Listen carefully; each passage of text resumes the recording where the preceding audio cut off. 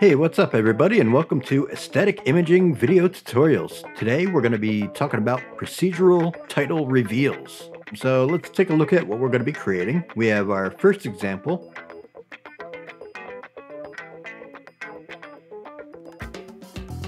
And then here we have our second example.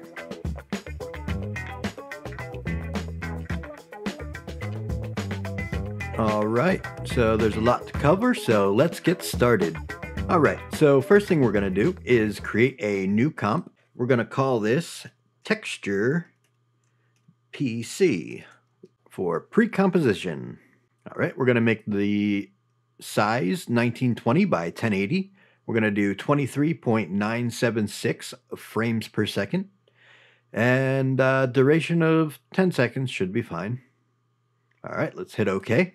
Alright, so before we actually get started, I want to let you guys know that all the assets that we're going to be using, plus the After Effects file, will be available for you to download so you can actually follow along. And yep, link in the description.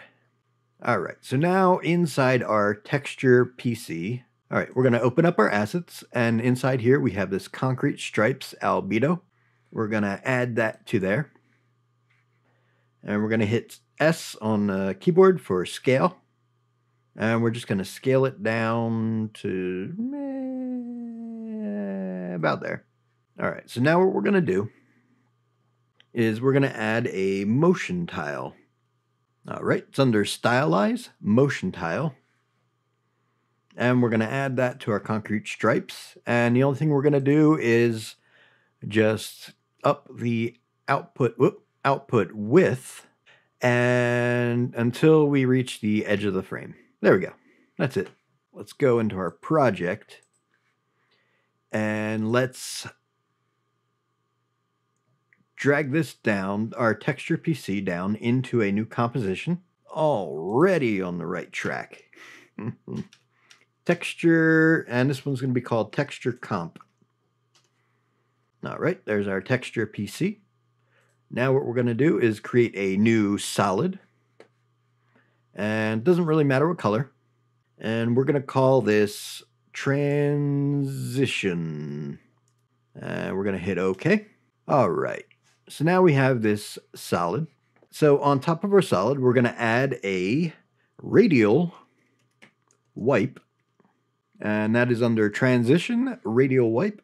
Add that to our solid. Now you can see what this does as we mess with the transition completion. All right, so what we're going to do is we're going to go down to where it says wipe, and we're going to set this to both counterclockwise and clockwise. So that way it goes out from each side and then meets down in the middle. All right, and what we also want to do is set this to 180 and set this to something like 50%, so that way it's a straight line.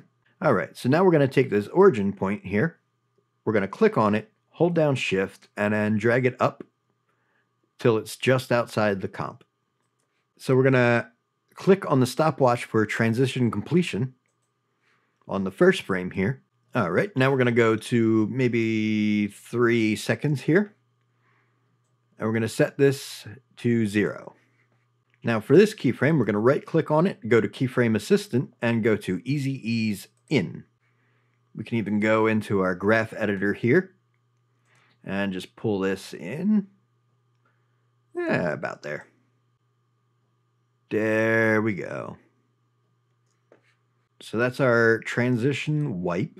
So now what we're going to do, oh, actually, we got to feather this. So we're going to feather it a whole bunch. Like a whole bunch. Like 369. Lulz. So now we have this. All right, so now what we want to add on top of this is, hold on, Colorama. So it's under Color Correction, Colorama. We're going to add that on top of our transition. So we're going to twirl open our input phase, and we're going to go to Get Phase From, and we're going to set this to alpha. All right. That's it for that part. All right, so now we're going to open up our output cycle, go to Use Preset Palette, and set this to Ramp Gray. Now we want to go into Modify and check off this Change Empty Pixels. Now we have a solid black and white matte with a nice little fade to it. All right, so we're going to set this transition to Linear Light. So now we have our concrete showing up behind here, and maybe let's bring this out even more. Yeah, that's fine. On top of our texture PC, we're going to add a fast box blur. Blur and sharpen, fast box blur. Pop that onto our texture. Repeat edge pixels, and we're going to set this to 3. And we're also going to add a turbulent displace. Distort, turbulent displace, put that on top. All right, so for our amount, we want to turn this up. We want to stop it from doing that. All right, so we're going to turn this up to... that looks fine. All right, and our size, we're actually going to turn down a bit.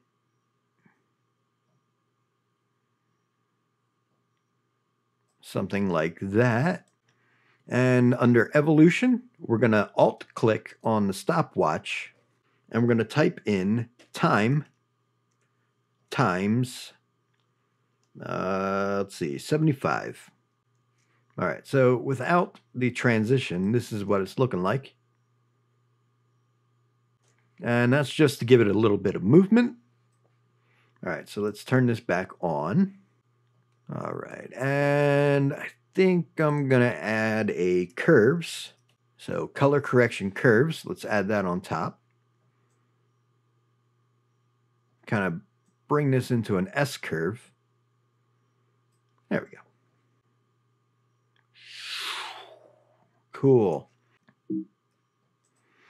All right, so we're going to rename our texture comp to transition comp. And now we are going to create another composition. We're going to call this text PC. All the same settings and all that and stuff. So let's create a new text layer. All right, and I'm going to type in Cherry Springs. Nope, that was right the first time. There we go. And we're going to click on Layer, and we're going to set this to, I'm using Korolev Compressed. It actually comes with the type kit. So if you have After Effects, legally, you should have it. So we're going to do Korolev Compressed. And we're going to make this bold. And we're also going to turn on faux bold just to make it even more bold. We're just a whole bunch of bold people in here. All right. So our text height, we're going to set that to 100. And let's turn up the size to maybe about 508-ish.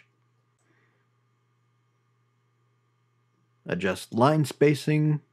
All right, so let's align this in the center. Grab our Move tool by hitting V on the keyboard. Click on our Cherry Springs layer and Shift and bring up. Something there, because we're going to add another text layer underneath. So new text, and this one's going to say dark, caps lock, dark Sky Park. All right, so for this one, we're going to set, instead of bold, we're going to do light. Let's bring down our size. Align it in the center here. All right, go back to character, and we're going to shrink this down until it's the same width as our Cherry Springs text. And then we're going to hit V, click Shift, bring that down right below. And let's set the height to be about 77. All right, so let's select our cherry springs here and just move it down a bit. There we go. All right, so nice big bold title. All right, so that's our text PC all taken care of. All right, so now we're going to take our transition comp and our text PC, and we're going to drag that into a new composition. And let's see, single composition. And we want to make sure that sequence layers is checked off. All right, so use dimensions from. Doesn't matter which one you select, they're both the same size. So let's hit OK. And let's rename this right away to, let's see, title reveal comp. How about that? Title reveal comp. All right, so we're going to select, or we're going to go to our text PC, go to where it says track matte, and we're going to set this to loom matte transition comp. Now you can see as we play this, it reveals our title. So it's worth mentioning that most of this technique came from Video Copilot. This isn't going to be as detailed as we're just creating a smoke layer.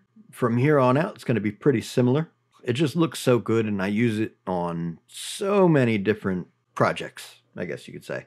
All right, so what we're going to do is we're going to duplicate our transition composition, and we're going to, in between these two, we're going to add a new adjustment layer, and we're going to call this blur, and then blur matte.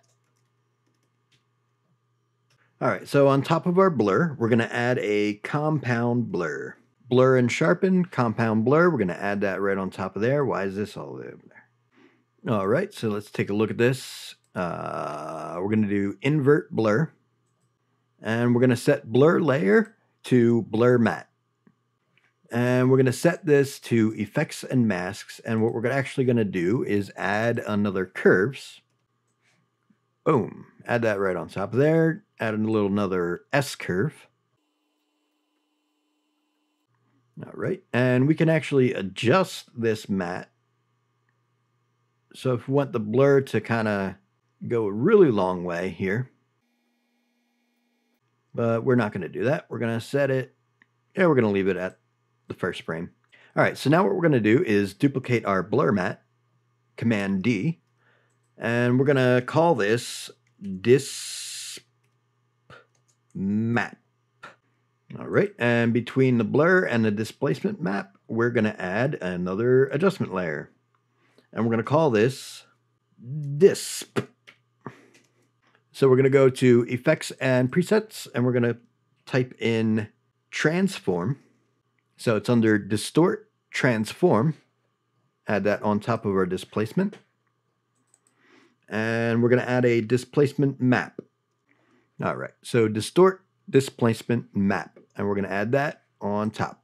So our channels, we're going to set this to illuminance and luminance, and our horizontal displacement, we're going to set to 0, and we're going to set our vertical to about 55. Now it's not doing what we want it to do. But first, we have to set the displacement map layer to displacement map and effects and presets to get that curves in there. So as you can see, as we play around with our displacement, it's pulling the smoke down, but it's also pulling our text up. So the reason why we have this transform is to fix that. So we're going to add an expression to the position. So Alt-click on the stopwatch. We're going to type in value plus open bracket, and we're going to pick whip to our max horizontal, and then add a comma, and then pick whip to our max vertical displacement. And if you want, add that semicolon at the end. And now we have this. So as it animates, it's being pulled up. Now this looks a little bad. Maybe we can bring this down just a bit. Something like that. All right, so now what we're going to do is move this displacement and the displacement map below our blur. And we're going to take our blur mat and maybe bring this over a couple frames. Yeah.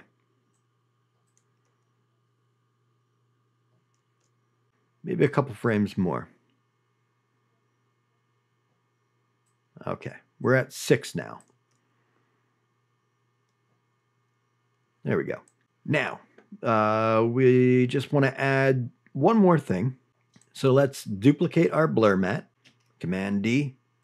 Let's rename this to Turb Mat. And in between our blur and turb mats, we're going to add another adjustment layer. And we're going to call this one Turb Disp. Turbulent displacement. All right, so now we're going to type in turbulent displacement into our effects and presets. It's under distort, turbulent displace. All right, so for this turbulent displacement, I'm going to turn the amount up. Something pretty big, like 103. And then for the size, I'm going to turn that down. Yeah, something like that. All right, so now we're going to alt-click on the stopwatch for evolution. And we're going to type in time times 75. All right, let's move this over to the first frame. And what we want to do is actually turn our turbulent displacements track mat to Lumamat. To Lumamat inverted. Nailed it. There we go. And then we're going to actually duplicate these. And for our second turbulent displacement, we're going to make the amount a little bit smaller. Let's go to where we can see this. All right, and the size we're going to turn up. Pretty significant amount, maybe like 86. I don't know. All right, so now we're going to double tap U. And for our time expression, let's change this to 100. All right, so that's our transition. And actually what I want to do is go into our transition comp and open up the keyframes for our transition and move that to like 6 seconds. All right, so title reveal comp. Let's take a look at what it's looking like. All right, let's play this back. There we go. That looks nice. All right, so we're not done with this. Come on. All right, so now what we're going to do is we're going to go into our project here. And we're going to take our Milky Way image and we're going to put it into a new composition. All right, let's move this out of here. We don't want that in our assets. All right, so now we're going to do our title reveal comp. We're going to drag that on top. Maybe move it over a couple. Maybe move it over to 1 second. Get a nice little view of the Milky Way. All right, so what we're going to do is we're going to select our Milky Way. We're going to go to the track mat and we're going to set this to alpha inverted. So that way, wherever our logo reveal is, it will actually cut it out of this image, as you can see. Oh, if you don't have this transparency grid, it's this button right here, in case you didn't know. I usually just have it on almost all the time anyway. But yeah, so now we have our title cut out. So now we need to fill that back in. So we're going to add a new solid and we're going to make this white. And just bring that down below our Milky Way. All right, so let's play this back.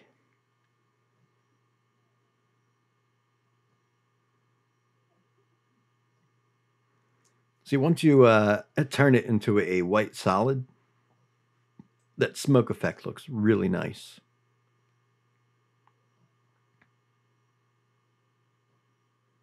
All right, so now we're done with that. Let's grab all of these and put them in a new folder. And we can just call this Milky Way. Bam.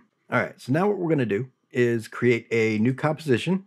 We're going to call this Corning Trans PC 1920, blah, blah, blah, blah, blah. Okay. All right, so what we're going to do is make sure that we are in 32 bits per channel. All right, so inside here, we're going to create a new solid. We're going to call this lava matte.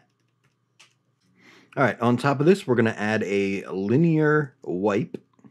So it's under transition, linear wipe. Let's throw that on top of our lava matte. Same deal, transition completion. Here we go. And we're going to set this to 180. And we're going to, at the beginning, we're going to set this to 100. Add a keyframe. And go to maybe 3 seconds in and set this to 0. Speed on that looks okay. So on top of this, we're going to add a turbulent displacement. So distort, turbulent displacement. All right, so for amount, we're going to turn this up. Something like that. Size, we're going to turn up as well. Something like that. And complexity, we're going to turn up to, I don't know, something like 2.5 maybe. So now we have that going on, and maybe turn down the size a little bit. Yeah, we'll do something like that. All right, so now what we're going to do is we're going to add a colorama. Colorama, put that on top of there. And we're going to do the same thing we did for the first example. So intensity, we're going to set to alpha, or get phase from, we're going to set to alpha. Output cycle, ramp gray. Modify, change empty pixels, and there we go. All right, so that's our first layer.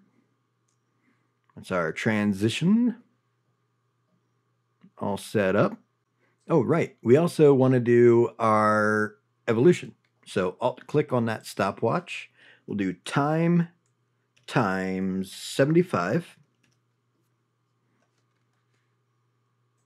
All right, so let's create a new composition. Let's go into our project, new composition, and we're going to call this Corning Text PC. All right, so we're going to right-click, new text, and we're going to type in glass blowing, and we're going to use the same font, and we're going to set this to bold. And we can go to align and just kind of align that. All right, hit V, bring that up just a little bit. Maybe actually go back into character and set this to 100. Faux bold, let's turn that on, and let's actually bring this in just a little bit. Now we can go through and change this up so that they're more uniform. So I'm going to do that real quick. All right, so let's select the layer. Turn that down, turn up the size. All right, now let's do another new text, and let's type in Corning Museum of Glass. Let's set this to light, bring down the size, make it the same width as our main text. Let's grab this layer and pull it down. And maybe turn down the height. And turn off faux bold. There we go. Now just bring that up. Select both of these and bring them down just a little bit. So it's right in the center, nice and good. All right, so now we have our transition and our text. All right, so now that we have that, let's take our Corning trans and our Corning text PC and add that to a new composition. Single, sequence, size, blah, blah, blah. So now what we're going to do is take our text, bring it below our transition, and we're going to set this to Illumimat. All right, let's play this back, see what it looks like. All right, our transitions may be a little too fast, so let's bring this out to like maybe 4.5 seconds. How about that? Yeah, we'll go with that. All right, so let's go to our project window here. Let's change our Corning Text PC2, which is this composition. Let's change this to Reveal Comp. How about that? All right, so on top of our Corning text, let's bring this over. On top of our Corning text, we're going to add a fill, generate fill, and we're going to put that on top. And we're going to change this to like an orange, something like that. And then we're going to add a fractal noise. All right, noise and grain, fractal noise. We aren't going to change much. Maybe change this to dynamic progressive. And subsettings, we're going to open that up and change this to 180. Or close to it. So we get this kind of like fiery looking thing. Let's go into transform and maybe bring that up just a little bit. Something like that. All right, evolution. We're going to alt click on that stopwatch and we're going to type in time times 200. All right, so the last thing we're going to do is set the blending mode to overlay. All right, so on top of our Corning transition, we're going to add a new solid, and this is we're going to call this bubbles. All right, so we're going to add a CC particle world. Add that on top of our bubbles. And our emitter, we're going to move down to about there. Birth rate, we're going to turn down to 1. Longevity, we're going to turn up. All right, to determine how long we're going to do that, first let's make the producer. We're going to set the X radius so that it encompasses the whole frame here.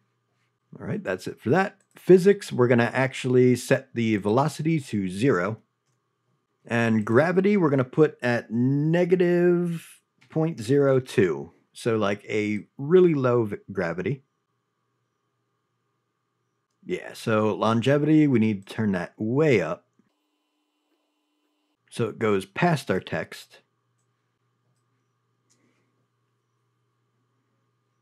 Here, let's make this easier to see. All right, so now we want to go to our particle, set particle type to bubble. Now we got bubbles. Our birth size, we're going to set to 0.1. And death size, the same thing, 0.1, so that they're smaller. Size variation, we're going to leave at that. Max opacity, we're going to turn down just a little bit to maybe like, yeah, that. All right, color map, we're going to set to origin constant. And that is it for particle world. And yep, there we go. All right, so we're going to set this to screen. All right, let's turn off our Corning text here. All right, so these bubbles, I want them to kind of, move around a bit. bit rather than just go straight up.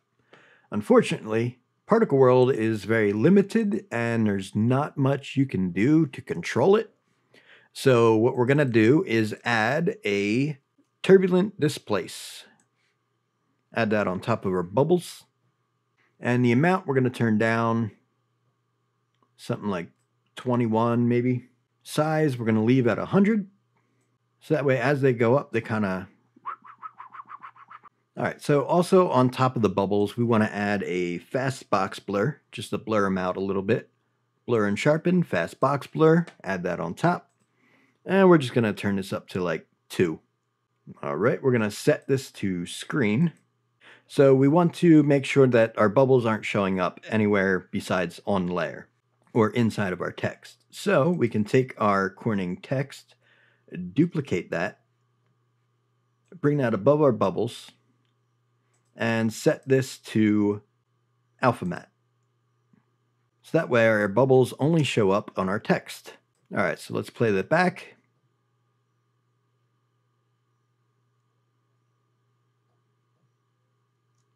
There we go. All right, so now what we're going to do is go to our assets here, and we're going to take this Corning glass and we're going to put it in a new composition. And then we're going to take our reveal comp and put that on top. All right, let's play this back. All right, so we have our text revealing on. So now what we want to do is set this to add. Boop. And then what we also want to do is we're going to put a glow on top of it. So we're looking for stylized glow. We're going to put that on top. We're going to set this to 0.05 and turn down the glow threshold and turn up the radius just a bit to about 23, 20-ish. All right, so now what we're going to do is duplicate that and raise the radius to be about 3 times the size. And if you want, you can duplicate it again, make a really big glow. All right, maybe go back into our reveal comp here. Let's maybe darken down our fill a little bit and see what that looks like. There we go, that looks better. All right, so let's play this back. And we have our transition or our reveal. All right, so that does it for today's episode. Don't forget, if you want, you can download the files for this so that you can follow along. Or, I mean, if you're already at the end, you have already watched it. So, yeah. But, yeah, anyway, you can download it. Link in the description. Thanks for watching, and I'll see you guys next time.